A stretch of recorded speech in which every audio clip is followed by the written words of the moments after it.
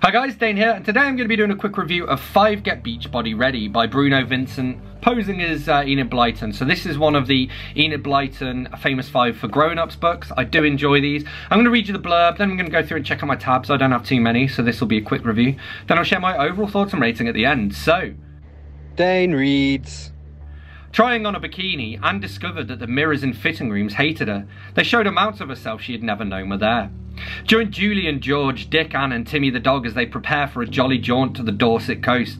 But will they survive the holidays without being body shamed? And is that the secret 7, bronzed and preening in the distance? Probably, yes.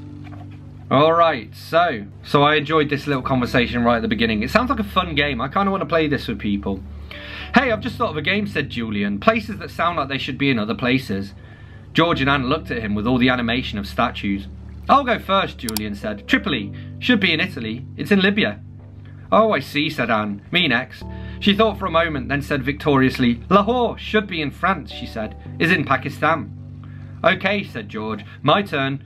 Dunkirk. Should be in Scotland. Is in France. And I enjoyed this little bit as well. This tells you a lot about George.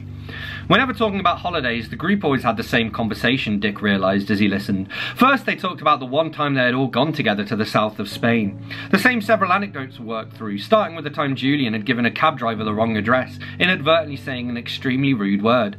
Then they mentioned the time they'd been out in a nightclub and George had thought some moody guy was ogling her and tried to lamp him, only to find she'd punched a mirror.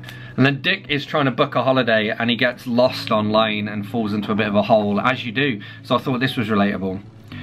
He stared about him, saw it was 2 PM. He was aghast. Where had 3 hours gone? He feared for a moment that he was suffering from some sort of aphasia or stroke, but then recalled he had spent an hour looking at the Daily Mail wall of shame, then another hour reading the tedious things his acquaintances were saying on Facebook. Then his mind had wandered. Open on the screen in front of him was the Wikipedia page for Ernest Borgnine. Kind of want to read Ernest Borgnine on Wikipedia now. Don't know who that is. So Julian mentions beach bodies and George says, oh, stop saying that.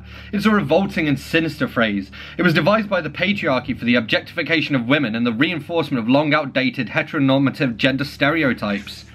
And Julian goes to get a pint of Session IPA and sits down to read his book.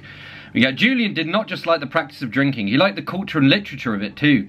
So it was with delight he had discovered the pre-war novels of Patrick Hamilton, dark comedies which took place almost exclusively in pubs and dealt with weak and fearful people ruining their lives while drinking to revolting excess.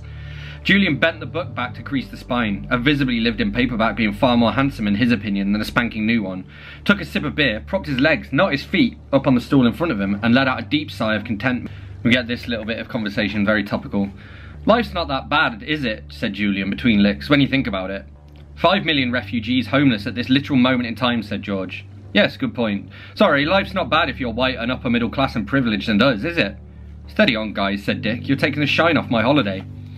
So yeah, 5 Get Beachbody Ready. Obviously it is very much aimed at adults. If you're an adult, and maybe if you read the Famous 5 books as a kid, even if not, I mean, I think I only read one of them, and I really enjoy these adult ones, just because they're good for those little bits of social commentary. So I gave 5 Get Beachbody Ready by Bruno Vincent a 4 out of 5. So there we have it, that's what I made of 5 Get Beachbody Ready by Bruno Vincent. As always, don't forget to let me know in the comments if you've read this book, and if so, what you thought of it. Hit that like button if you've enjoyed this video, hit that subscribe button for more, and I'll see you soon for another bookish video. Thanks a lot, bye bye.